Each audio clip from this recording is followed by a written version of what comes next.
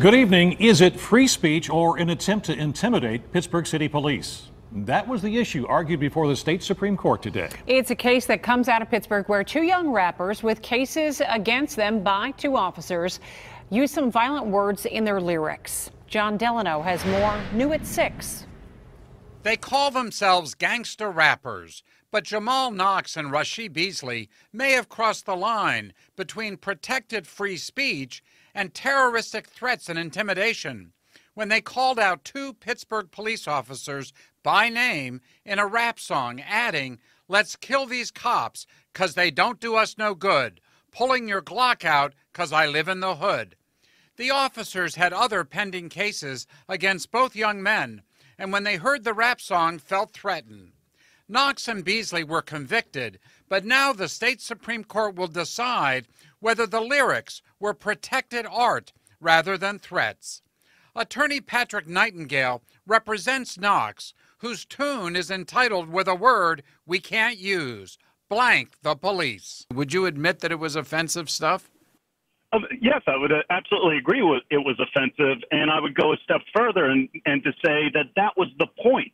But Assistant District Attorney Frank Neppa said by naming the police officers, identifying with cop killer Richard Poplowski, and including gunshots in their video, they crossed the line to unprotected, terroristic, and intimidating speech. I ain't really a rapper, dog, but I can spit with the best. I ain't carry no 38, dog, I spit with the tech. That's like 50 shots. That's enough to hit one cop on 50 bucks. In a separate video, Knox insists he's an entertainer. We're in the studio right now, getting it in, you feel me? We entertainers, you feel me? This is what we do, you feel me? I'm only 18, you know what I mean? Soldier 20, we chasing our dreams, you feel me? You know that's all it is, you feel me? It's music to me, you know what I'm saying? I'm a poet, you feel me?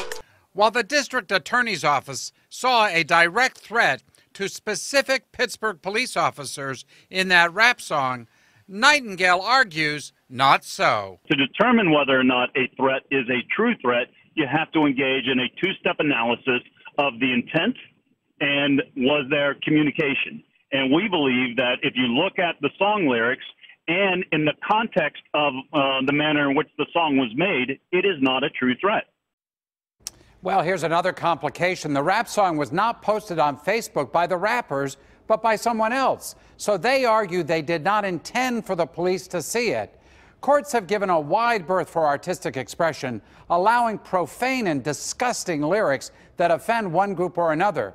But calling for the killing of police officers, two in particular, may be too much for the court, especially since these two officers had pending cases against the rappers at the time.